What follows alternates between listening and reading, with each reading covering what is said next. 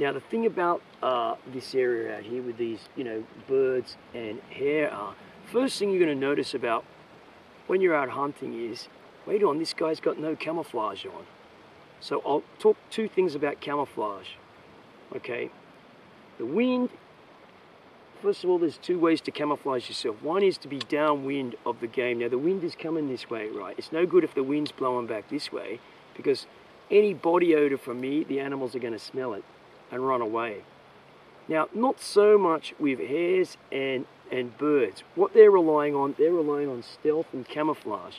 Now, it's quite possible you can walk, done it many times, I'm sure people out there that are watching this that are experienced hunters, you can walk right up on top of a hare or a grouse or even a pheasant, and if it believes that you can't see it or you're no threat to it, it will remain deadly still, and you can be within an arm's reach of it basically.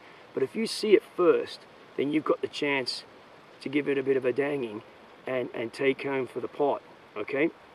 So out here, first of all, you've got to be looking very carefully, you've got to be moving very, very slowly. And it's true, you shouldn't be talking loudly, you shouldn't be smoking. Okay, there's always these exceptions, people are smoking and they're catching game right next to me like no tomorrow and I'm not catching anything. But generally you shouldn't be smoking and you shouldn't be talking loud.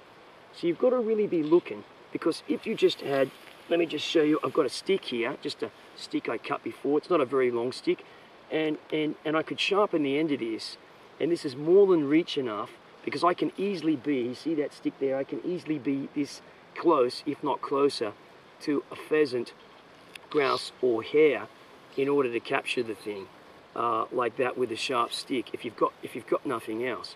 But you've got to be aware of it in a thing like this. Now, of course, if there were other larger forms of game like wild goats or something like that, or pigs, they're going to smell you if the wind's blowing in the wrong direction.